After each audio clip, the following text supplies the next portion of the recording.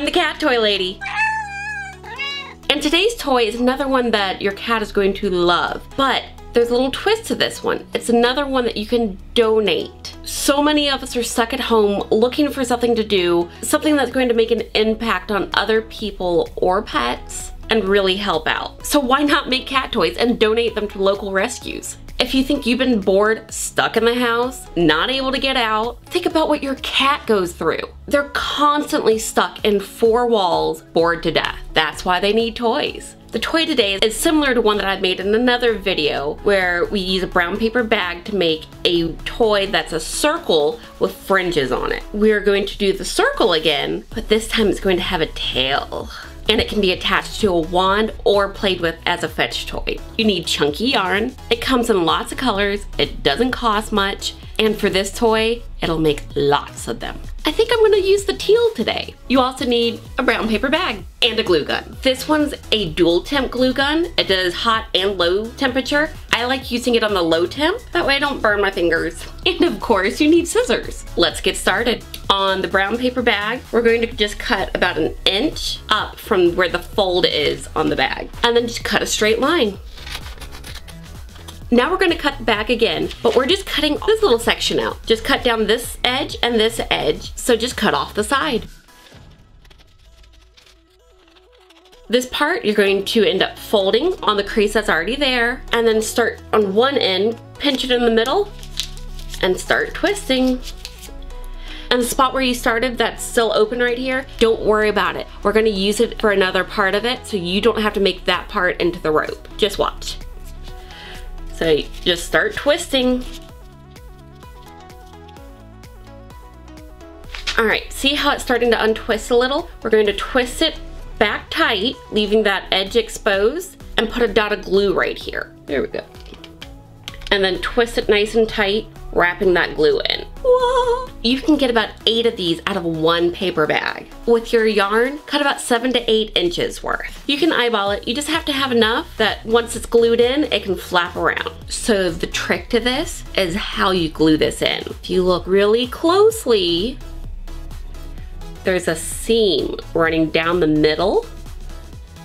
We are going to cut all the fuzz off of that braid, off of the top inch of this. So there's our seam, and you're gonna run your scissors right along the edge. It naturally wants to hug the braid that's in there. And any extra little pieces, you can just keep trimming off. You might have to fluff it up a little just to get those to stick out. See, that's all you need. Now we have the piece that sticks up, and you're going to take your pointy end and this piece, and they are going to get glued together. You are going to take the fuzz and glue it, point it that direction to the top here, and wrap it around the back. That way the end is completely covered. So start with glue, dot of glue on the top, and dot of glue on the bottom. You don't need too much. And then take the tip on one side and then wrap it around the base and press it together. And you can kind of roll it back and forth in your fingers a little just to make all the glue stick to the fuzz. And that's what it looks like. It's all folded over, starting on this side and folding around the edge. Now to glue it into the circle, hold both ends again and really twist it tight. You don't want to leave this part loose. And then we're going to put a dot of glue right here on the inside, a big dot, and squish it down to where it's in the ring. So while keeping everything twisted, get your glue on here. I'm going to kind of put it right in the middle. Any glue that squishes out, you just pick off with your fingers. And then squish it in. And you can wrap any of the loose paper around, catching all that extra glue. And really just squish it with your fingers and hold it in place. See this extra glue? Just pick it off. No biggie. There you go. The ring toy is done. They can pick it up and hold it in their mouths. It feels like an animal. It has a really good wiggle and flop to it.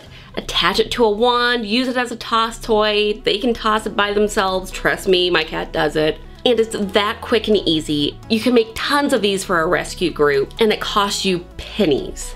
And we all have a little bit of extra free time right now. So why not use that free time for something good?